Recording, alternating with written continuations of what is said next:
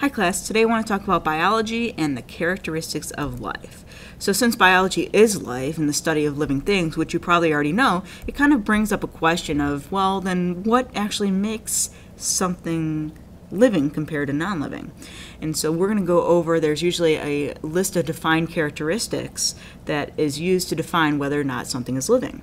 So I have this little acronym for you, and it's called dog race, and each letter is going to stand for one of the characteristics of a living organism. And so I put these cute pictures of a dogs racing to help you remember. I couldn't look how cute. They have a hot dog race, and they have their cute little buns over there. All right, so the characteristics of life. The first one is DNA. All living things have DNA. All living things are organized. All living things grow and develop. So there's your dog. The race, all living things could reproduce, they could adapt and respond, they're made of cells, and they need energy. And so if you remember dog race, and we'll talk about each one of these and why they're important, and then usually throughout the year, we'll have a chapter pretty much on each one of these, touching and going into the details a lot more. So let's talk about DNA. DNA, of course, is your genetic material. We have a whole chapter learning about its structure. And if you look at its structure over here, we actually didn't know it looked like this until 1953. And so, DNA is considering science overall, is a relatively new thing that we're able to kind of figure out and how important it really is. So we're going to study its structure. It looks kind of complex, but overall it has the same 5 or 6 repeating parts that just repeat over and over and over. But DNA is usually coiled up into these little structures called chromosomes, which you may have heard of about. We have, as humans, have 46 chromosomes, half from mom and half from dad. And these chromosomes are DNA, and DNA makes you the person that you are. It makes every living thing the person that they are, the organism that they are. All DNA in all organisms has this same structure. No matter if it's a bacteria, an ant, or an elephant, or you, all DNA looks the same in every organism. And that's amazing. It controls the traits for why an organism is and does the things that it does.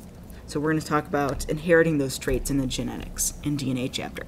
All living things are organized. This just means that they have to be organized in order to efficiently survive. So if they're not efficient, they're not going to survive. I'm going to talk about this in the next video, more detailed, but I'm going to show you an example with this cell and how it's very organized. So this cell, if you look at the cell, and I know that you studied cells before, it has a nucleus, it has a rough ER and the smooth ER, and the Golgi, and all these cell parts inside. Well, each one of those cell parts, as you may know, has a specific job. And if one of those parts doesn't do its job, then the whole cell could potentially not function and die. And so high organization is necessary in order for survival. The next thing that we have is that all living things have to grow and develop. Growth means getting bigger, and development means changing shape or form. And so the example of growth is with this zygote. This is a zygote. That's when an egg and a sperm first unite, and that's what you look like. But we know that you're much more than a single cell right now. Well, there's a growth and development that happens. The growth is first it splits into 2, and then the 4 cells, and then a big clump of cells. And so eventually you get bigger because you make a bigger clump of cells. But over time, there's obviously a lot of development. Development means that there's going to be a lot of changes in shape and form. So these cells are called stem cells. That just means that they don't have a specific thing to do. They're not a certain type of cell yet. But they will become specific types of cells through development and something called specialization. They will become brain cells, heart cells, bone cells, blood cells, and all the cells inside of you. They will specialize and change in shape and form to do a job that they were designed to do. Over here, we have metamorphosis of a butterfly, which shows development as well. So we have the egg, which turns into the caterpillar, the larval form, which turns into the pupa, which is encased in the chrysalis, and then eventually breaks out and forms the adult butterfly. And so that's a very obvious change in shape or form. Frogs do the same thing, as do many organisms. So growth and development. The next thing is reproduction, is just passing on traits to your offspring. And this can be done in 1 or 2 different ways. It could be done asexually, or it could be done sexually. So in asexual reproduction, as you may know, it is a cloning process. and you only need one parent, and that parent organism will create clones of itself. And so you only need one parent, and the offspring are genetically identical to the parent. So again, asexual reproduction is one parent, and the offspring are genetically identical to the parent. That can be done in many different ways, and this is a paramecium that actually splits into two, and these offspring down here are genetic copies of what the parent was, and that's called binary fission. That's splitting into two. This picture over here is also asexual. This is an aquatic animal called a hydra. Hydras live in fresh water like ponds, and they don't split into two. Instead, they grow a little miniature version of themselves off of the body, and so this is called budding. And this is a genetically identical offspring of the original parent, and then it will grow in size and develop later on. The other type of reproduction is sexual reproduction, and that's a preferred method for over 99% of all life on this planet, and that's because it allows for genetic variety. So in sexual reproduction, you have two parents, and it allows the offspring to be genetically different from one another. So genetic variety. And usually you need an egg and a sperm from the male and the female, and the egg and sperm, they mix up the DNA once they unite, and it causes different combinations of genes. And that different combination it happens differently every single time, and therefore every single offspring is just a little bit different. And that creates genetic variety. Why does that seem like a good thing? That's because if you have a successful virus that comes along and you're all clones of one another, then the virus will wipe out your species and you'll go extinct. But if you're a little bit different than your parents and other siblings and other of your species, well, then when a virus comes along, maybe some of them will die, but some of them will survive. And so it allows for survival and reproduction to have genetic variety. All right, the next thing that living things could do is adapt and respond to the environment. So they have to be able to detect changes and respond accordingly. So an adaptation is simply a trait that helps an organism survive and reproduce. A trait that helps an organism survive and reproduce. A response is usually just, it's a reaction to things around you or inside you. Living things have to be able to do both. And either you're well adapted to respond, or you're not well adapted to respond, and you could potentially die. This is an example of a type of moth called the peppered moth, and there's a dark version and a light version. Same species, but just two different colored versions. And before the Industrial Revolution, what happened was there's a whole lot of the light colored version because they were well adapted. They were hiding from predators because they blended into their background, which was mainly trees at the time. And then the dark colored version of the moth, it stuck out more just because it was a different color. And so a lot of predators were able to spot it and eat it more frequently. That doesn't mean they were all eaten, but they were just eaten more frequently, and the light ones were eaten less frequently. And so this shows good adaptations or maybe not so good adaptations for their environment.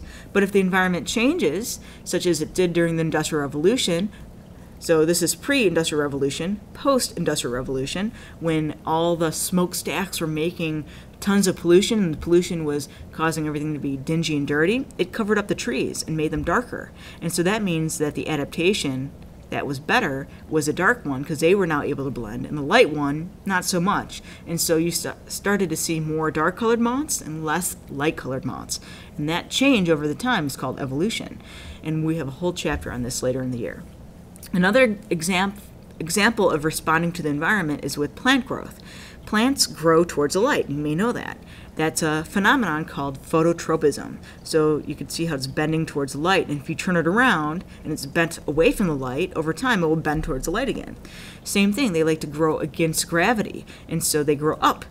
But if you put the plant on its side, it will actually turn and start to grow upward again, and that's responding to the environment. As is touching something that's hot. You're going to respond to that as well. So you have to detect changes around you and respond accordingly. All living things are made of cells. Cells are the basic unit of life. Nothing smaller than a cell can be considered alive. And so living things are made out of either one cell or more than one cell. One cell is called unicellular, and many cells is called multicellular. We are multicellular, plants are multicellular, fungi are multicellular, and some protists are multicellular. This is a plant called Elodea. This is what it looks like. This is what it looks like under a microscope. You could see lots of cells right there, multicellular. This is a paramecium. It's a single cell protist, and paramecium are unicellular. But all living things contain cells, at least one or more. And all living things need energy. You have to obtain and use that energy. So to obtain the energy, you could be either an autotroph and make your own. You're a producer. So autotrophs are producer, usually by photosynthesis. Heterotrophs are consumers. They have to go out and find a food source. And so we are heterotrophs. Those are your carnivores, your herbivores, your omnivores, your decomposers, etc. So they're heterotrophs. Why do you need energy? It's because you have to run your metabolism. Metabolism, that is all the chemical reactions within an organism. Your metabolism, or any organism's metabolism, are all the chemical reactions within an organism. And so if you look at this picture down here, the reason that we eat food is to run our metabolism, all the chemical reactions within inside of us. So we eat food, carbs, lipids, proteins, and what do we do with them? Well, we break them down. When we break them down, we use that food, that energy that we absorb to actually make an energy source for our body called ATP. And so we don't use food directly, we actually have to convert it into a molecule called ATP, and we'll talk about ATP later, but ATP is able to run our metabolism and all the chemical reactions and make us survive. Of course, with any energy you have waste, and so you have chemical waste, and you have heat waste, you have excrement as waste, so if you take an energy input, you have some output as well. The last thing I want you to know about energy is that energy in your metabolism is used to maintain homeostasis.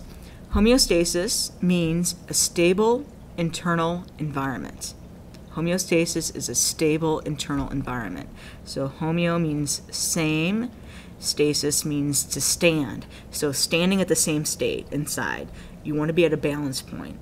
You want to be in a happy place. For example, if your temperature is not 98 degrees, give or take, then you're out of homeostasis. You could have a fever, and that could indicate an illness. If you have a high blood pressure or low blood pressure, you're not in homeostasis. You want 120/80 to be your blood pressure. If you have too much sugar in your blood, then you're not in homeostasis, and so your body's going to find a way through your metabolism to correct that, and therefore they're going to release insulin and remove the sugar. So there's tons of ways to maintain homeostasis, which means the happy place of your body, the internal steady state of where your body needs to be to function properly. And so that is homeostasis and energy use. So hopefully you remember these. Remember dog race: DNA, organize, grow and develop, reproduce, adapt and respond, made of cells, and energy. Those are the characteristics that make something alive.